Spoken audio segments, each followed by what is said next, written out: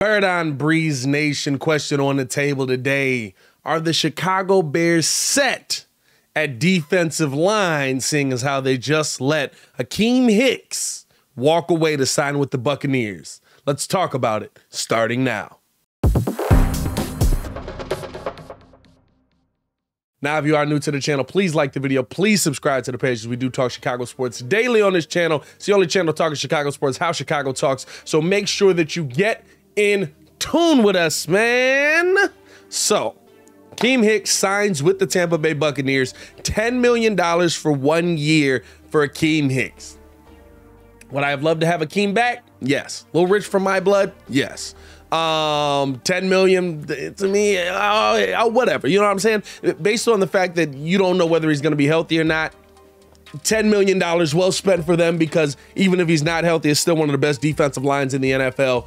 Versus here, where if he's not healthy, it could be a major piece missing for you.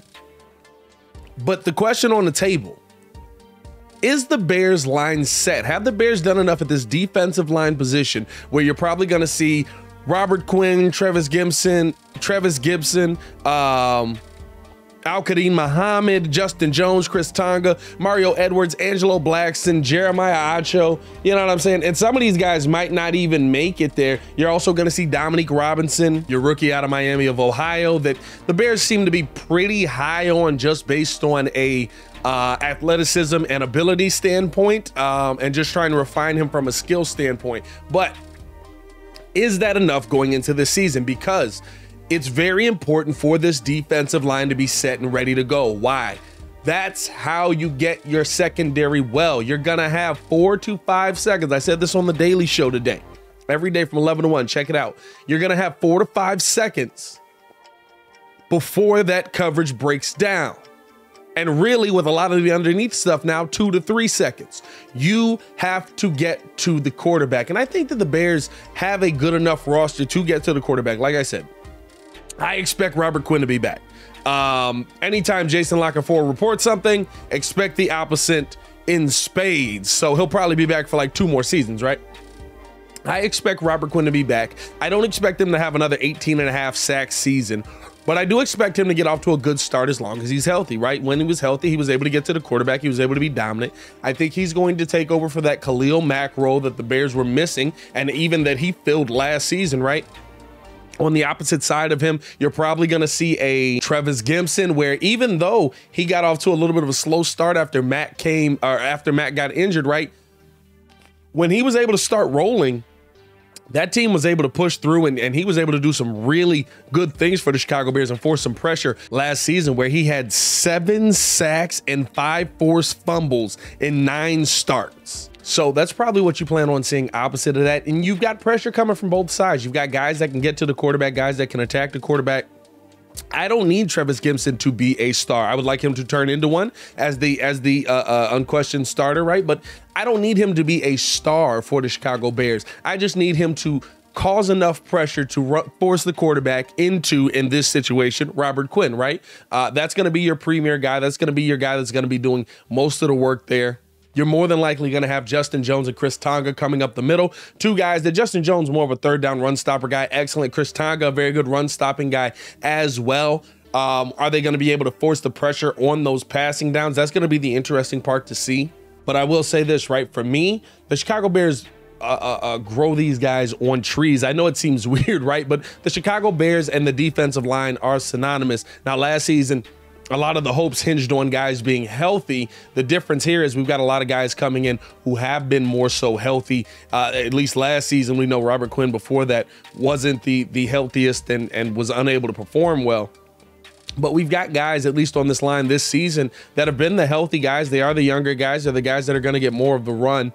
And I think they're going to be able to put up some good pressure versus these opposing defenses, especially knowing that the teams you're going up against are not the most stout of teams. Now, before I continue with the video, I do want to know you guys' opinion, man. Let me know in the comments below. Is this Chicago Bears defensive line set? I'll be down there talking with you in the comments as well. Now, here's the thing, right?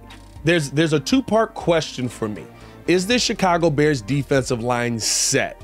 For this season, yes. And drop a yes or no in the comments below. Every comment helps us out. For this season, yes, right? Because the teams that you're playing, like I said, don't strike fear into the hearts of men. They're not coming out balling out, attacking you left and right. There's not maulers on every offensive line that you're facing. I think that this defensive line is set for this season. Moving forward, do I think that this defensive line, when you're playing tougher schedules, tougher teams and things like that, is going to be competent enough? And with an aging Robert Quinn, do I think that they have enough pieces? No.